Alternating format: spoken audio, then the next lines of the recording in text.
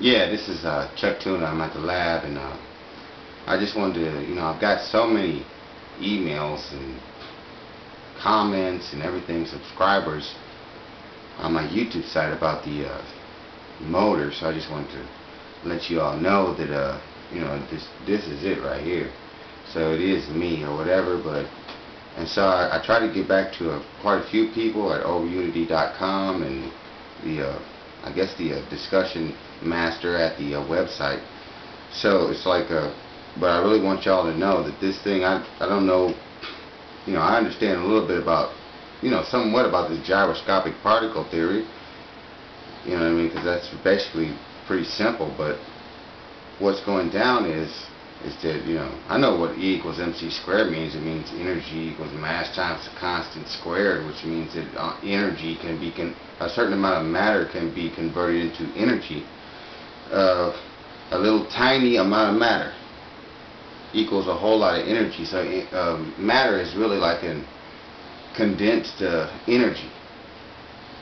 I understand the concept of all of that. I understand quantum mechanics, all of it, string theory, everything. I'm just trying to tell you that this man might have came up with a way for all of it, the unified field theory, which Einstein, Tesla, I would say Marconi, but it's so many scientists that I've studied throughout the years.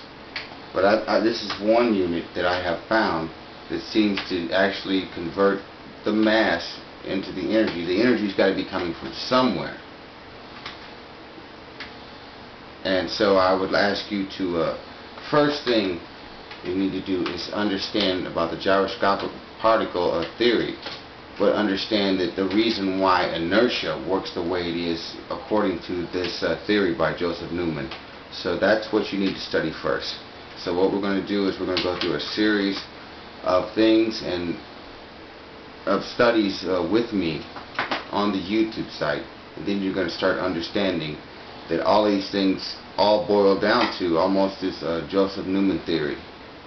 Alright, thank you very much, and this concludes the Newman Machine Part 5.